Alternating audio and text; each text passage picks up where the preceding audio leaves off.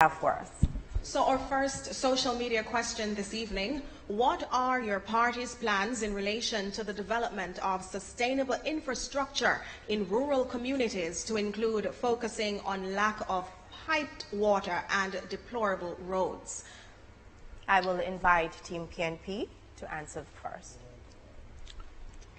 Firstly, we are presenting tonight to the people of Jamaica a contract as to what we will get done. 2% of GDP to fund local government is what we're proposing. 2% of the current GDP will give you $20 billion, of which each municipal division will have $87.7 million to do more for its citizenry.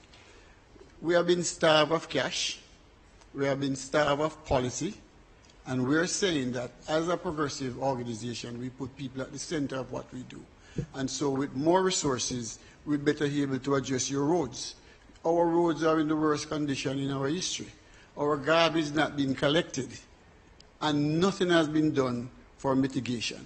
So a new PNP administration will get the requisite funding from central government to undertake the cost of providing the critical services. It is our plan as well to ensure that there's going to be accountability at every level. And so we are insisting that there will be a divisional development fund for every single parish council division across Jamaica. A divisional development fund which will be similar to the constituency development fund, where there will have to be a development plan for each division. And that development plan will have to come with the scrutiny and consultation required to include participation from the citizens. It is important that we stop treating local government like the poor cousin.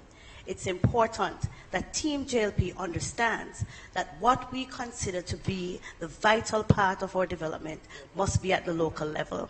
The street lights that I hear recently being spoken of, that they have been mismanaging for so long, paying for street lights that we don't have, is an indictment and a failure of this Jamaica Labour Party government. All right, thank you so much. Team JLP, your rebuttal.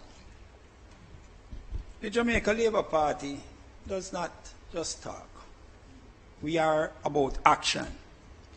And when you look on what we have done in respect to the creation of the development orders right across Jamaica, we have set in place how development should take place in the particular spaces that they take place.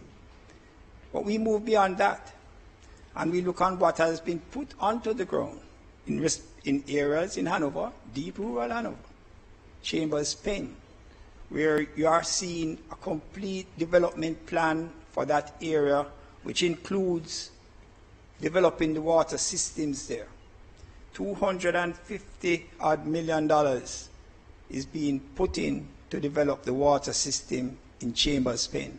When you look on a rural part of St. James in Flower Hill, under rural water, we have invested over $100 million to get sustainable water supply into Flower Hill, a community that has hundreds of residents, a community that has been without water for 30 years. The Jamaica Labour Party has used the resources wisely.